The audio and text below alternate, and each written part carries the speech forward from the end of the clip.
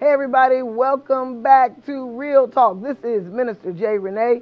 And like I said, oh my goodness, had such an awesome episode last time that I wanted to keep on going with it and do, uh, why it is important to be back in church in person, right? And I pray that this will bless you. But I was thinking about this as well too. So we are in the middle of a pandemic, and so people have gotten first when we went to the pandemic, I remember this. When we went to the pandemic, everybody was at awe and was shocked that the church was closed and we couldn't come inside the fellowship. And I think that the pandemic went so long, we forgot what it felt like to be in person and with one another. And even though we still take precautions, it's better to be around one another. Okay, and I'm gonna tell you why. Don't get ahead of me. Just give me a second here. So in all of this, I was thinking, or let me just say, this was messing with my heart. Even on the last episode where we were discussing how millennials were leaving the church, but they weren't leaving God. But in that episode, I don't know if you remember or not, but if you don't, that's why I'm here, is to say that, you walk away from what's needed and what's necessary. And so being in church is needed and necessary, even though we can find many reasons why it's not. It's still,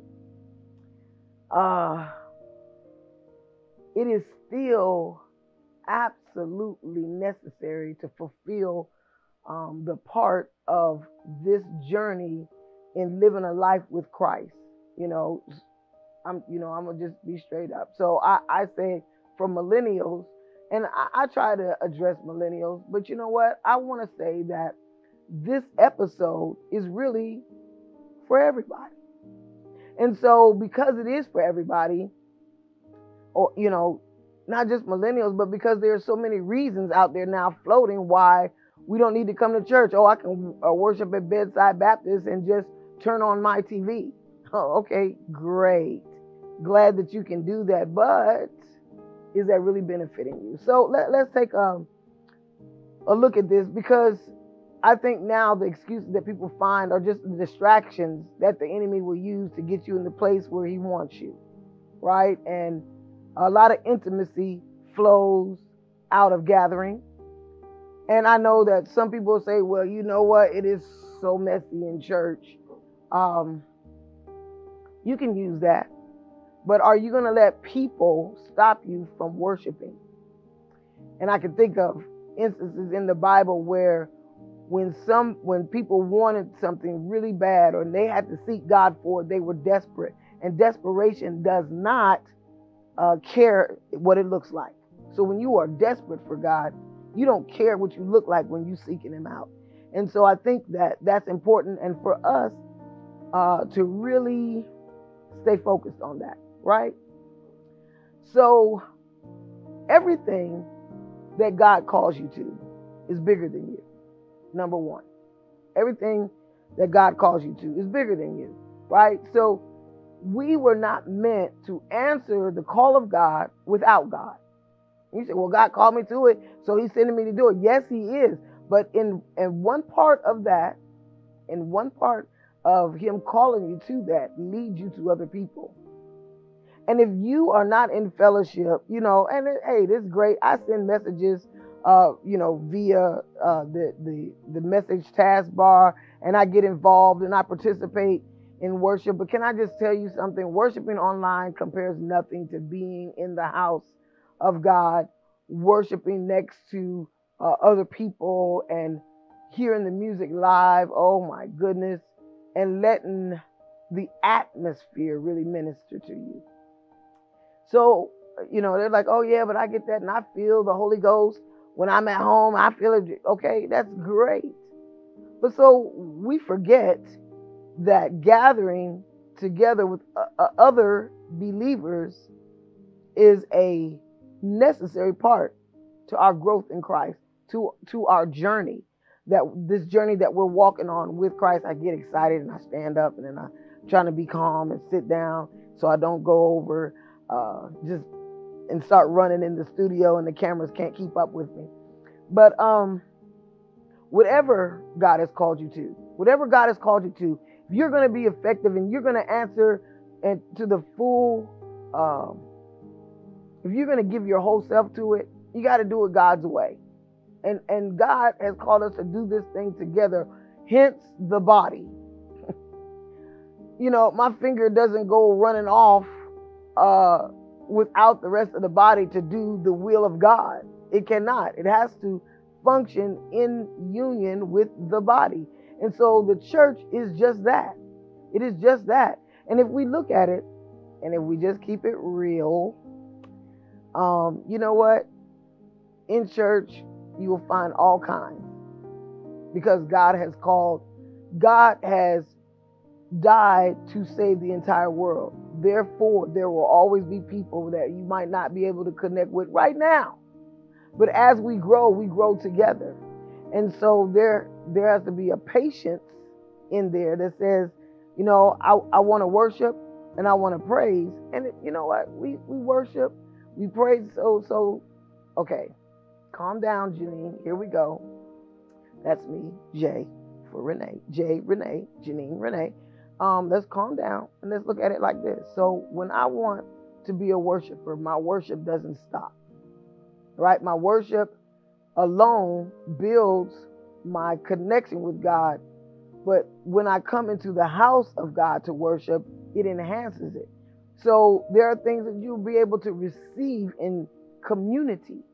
And like we were saying, it's inclusion. That's why it's important that when we do come into church, you know what? We have to focus on being transformed, you know, being made new so that we can leave old habits behind forever. You know, I was speaking mainly of gossip. But there are other things that interfere with other people's worship if we don't watch what we do in church. So I guess this is twofold. How we are in church and remembering why we come to church. And so even now, there might be areas in your life that are under attack. And some attacks we cannot defeat by ourselves. And you know I'm going to take us through scripture, right? If you know anything about me, you know we're going through scripture. But I just need to build this up because only part of the assignment can be done as your initial jump start. But it always leads you to others. And I know I just said that, but this is important that we know that part of. So you're called of God. You are called of God. You are called of God. So there's a calling and a sending. So once he calls you, he sends you. And when he sends you, you can't go by yourself. Yes, you go with the Holy Spirit. But even in scripture it says he sent them out 2 by 2. He sent them with someone. And you know, sometimes it will be somebody you never in the world would thought that would have a calling similar to yours, that you guys are so compatible that you just make it work and the anointing flows.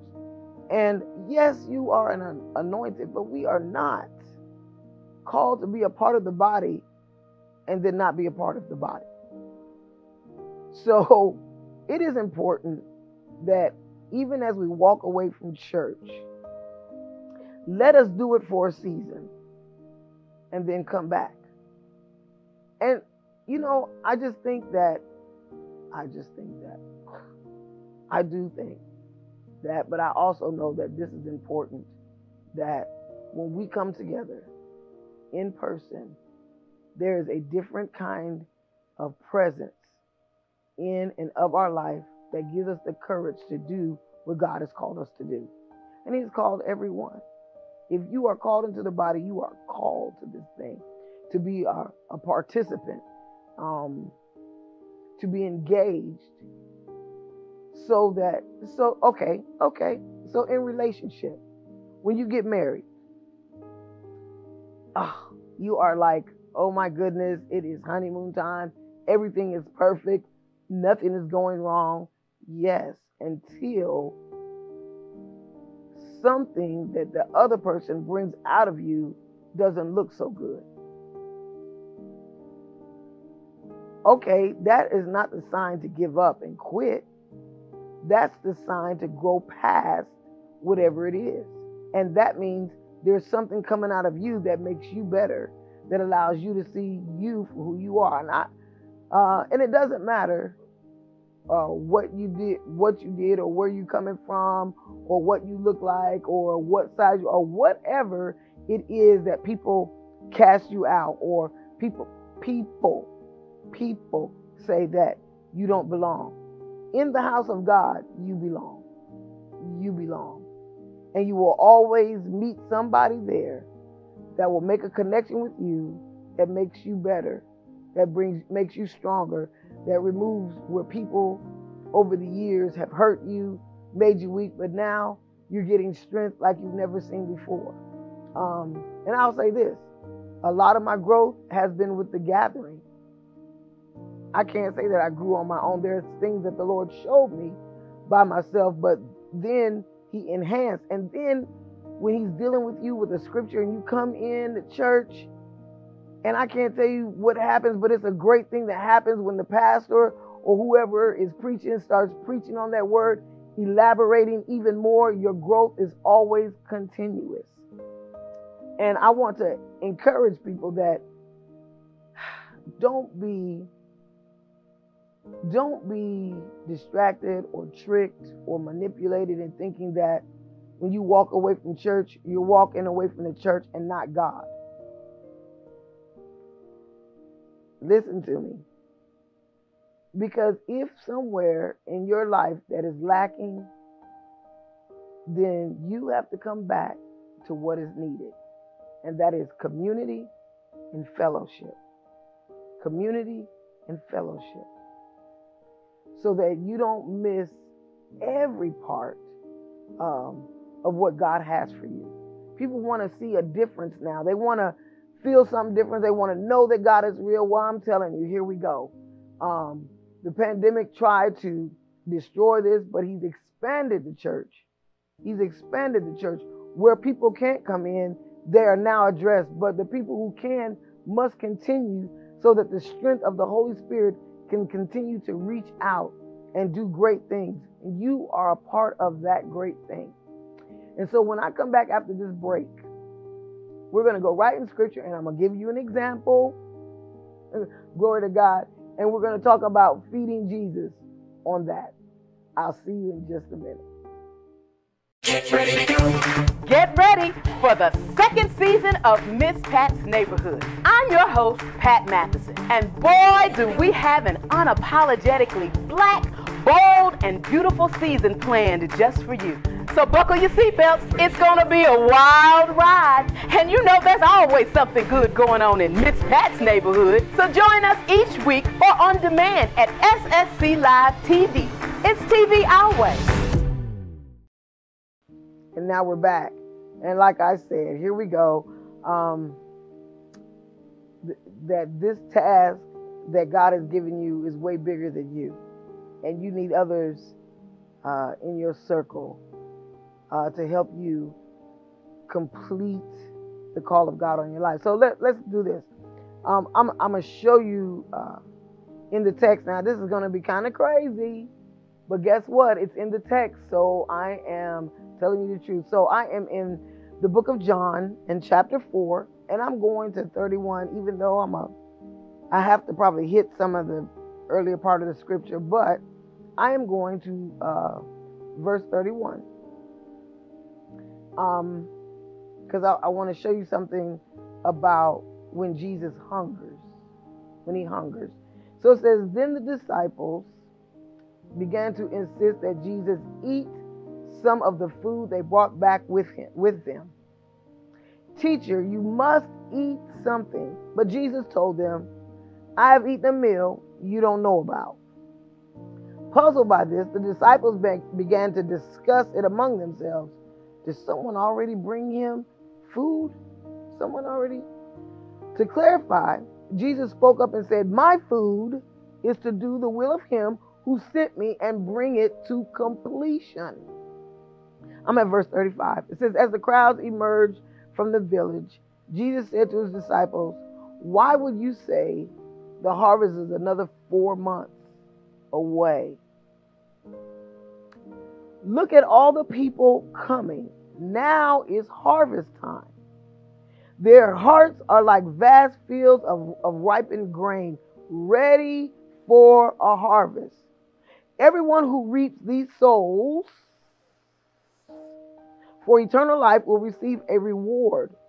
Both those who plant spiritual seeds and those who reap the spiritual harvest will celebrate together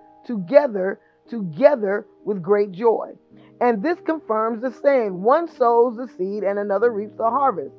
I have sent you out to harvest a field that you haven't planted, where many others have labored long and hard before you. And now you are privileged to profit from their labors and reap the harvest. So many from the Samaritan village became believers in Jesus because of the woman's testimony. He told me everything I ever did. Then they begged Jesus to stay with them, so he stayed there for 2 days, resulting in many more coming to faith in him because of his message. The Samaritan said to the woman, now we've heard him for ourselves. We no longer believe just because of what you told us, but we're convinced that he really is the true Savior of the world. So in other words, this woman, and we're in the scripture of the woman at the well. This woman came and she said something to people who were hungry for Christ. And so I am glad, I am amazed at God for allowing his word to keep coming, to keep going, and to keep going through the airwaves, even when everything else was shutting down. That's great. That season now has moved into this season. And everyone who has heard can now come and listen and believe. So what do we do when we come into church? We believe that the Lord speaks all over, from the pulpit, from the choir. The Lord is speaking. He's speaking. And listen, it was all of these people by what the lady said, but then they heard and they believed for themselves. They heard and they believed for themselves. And so she was, if we look at it, one woman. Okay, wait, I got to go up because you know what? There is a part in here that I want everybody to see, right? And this is when, the Lord Jesus is speaking with this woman, right? Who's been married 5 times. And the husband, the man she was with was not her husband. And even in all of that, she was honest in speaking with Jesus. And he said, you know what? There's coming a time, right? Okay, I'm going to read this. So I'm at verse 21. It says, believe me, dear woman, the time has come when you will worship the Father neither on a mountain nor in Jerusalem, but in your heart. Your people don't really know the one way they worship, but we Jews worship out of our experience. For it's from the Jews that salvation is available. It says our experience. In other words, there's a time when people have to experience the presence of the living God, right? It says, from now on, worshiping the Father will not be a matter of the right place, but with a right heart. For God is a spirit, and he longs to have sincere worshipers who adore him in the realm of the spirit and in truth. You know what? Hold on, I'm going to read this in something that's even more familiar. And I'm going to go to the NIV. It says, yet a time is coming and has now come when the true worshipers will worship the Father in the spirit and in truth, for they are the kind of worshipers the Father seeks. The Father seeks. God is spirit, and his worshipers must worship him in spirit and in truth.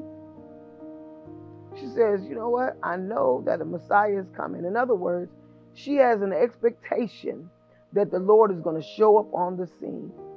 And when we come as true worshipers, God does something very awesome for us. He reveals himself. And so, and then in 26, it says, then Jesus declared, I, the one speaking to you, I am he. And when we are by ourselves, sometimes we're under so many attacks, we don't even realize it. But you know, when we come in together, something happens in the presence of others that breaks something off of you to be able to receive in a way. In other words, I have experienced him for myself. I've experienced him for myself. And so sometimes when we're in spiritual battles, we're fighting them in the natural. So we're doing things in the natural that are leaving us tired, weary, because we're fighting them. We're fighting against a power that we have no strength over. But when we fight in the spirit, we win. We win. And guess what? When you are with others, there's always intercession. We're going to pray for you. We're going to lay hands. We're going to join together in prayer with you. So being in person is not a choice. It says, I love this because I was thinking about also the fig tree. The fig tree. You know, Jesus, every time he hungered, he was dealing with souls. When they talk about him eating, yes, he was a man and he ate. And you see him eating at feast and sitting down in fellowship, the communion. But when he hungered, it was for souls. And if we are by ourselves and more focused on the fight at hand, we lose sight of our real purpose. We lose sight of our real purpose. And so here's where we spend time with the Lord. But when we are with others, we strengthen one another. Listen, we can't let the enemy let us continually use things like, oh, well, this person was talking and this person was gossiping. We can't continue to let things happen this way. It's time now. It is time right now. People are waiting for us to rise up and come out because they are ready to receive Jesus in their heart. They are ready to see the real and obtain the real and know Jesus for themselves. But if we never bring them because we're at home at Bedside Baptist, then where does that leave them? It actually weakens us. Come on, somebody. I need for the church to rise up, come back together to see the real power of God, because I believe that we have forgotten. I think the pandemic has been a distraction. I think everything else has been a distraction. Now it's time to focus. Come back together and regroup. So whenever you're in battle and everybody gets separated, there is a regrouping that has to happen. That means everybody comes back together, regroup, and now they re-strategize to go out and win the battle. Yep. You didn't see that coming, but that is exactly right. And that is where the church is. It is important for us to be back together in the house with one another. If there's a high five across the room, listen, I believe this, that the Holy Ghost moves within the room and he'll speak so that everything that we need will be spoken to us. And we listen, it might sound like Pastor Cosby's voice or Dr. Joseph's voice or Reverend Geneva's voice, but guess what? It is the words of the Lord coming to speak to your heart. And yes, but to feel the anointing in the room is uncomparable. But it is awesome to have the word still flowing when we're unable to come into the room. In other words, there's a grace that if you're in your hospital bed and you want to stream from your phone, there's a grace for that. God gives you that. But when we're able to come in and we don't make the effort to show God, I need to really be in your presence amongst others with my brothers and sisters, then you're going to be distracted by the fight at hand because you're able. And when we're able, we have to make a way. We have to make a way so that we can regroup to help our brothers and sisters who are unable. Bless the Lord. So I just pray that you think about this. I pray that you say, okay, you know what, Lord, I'm going to try it. I'm going to come back in the house, and I'm going to be amongst my brothers and sisters, and I'm going to leave it to you. I'm going to trust you, and I'm going to come in, and I'm going to worship with others present. And I pray this, that you feel his power like you've never felt it before. I pray this, that you hear what you've been missing and what you're waiting for and what you're seeking God for. I pray that it all become clear to you. And I pray, hallelujah, that this will be a new day, a new time, a new way to do things. When I can't be there, I got a way to hear the word. When I can, I'm there in the fight. I'm there in the worship. I'm there in the joy. I am there. Hey, look, be present. The most important thing is showing up. Be present. Hey, this is Minister J. Rene, and I'll see you next time right here on Real Talk.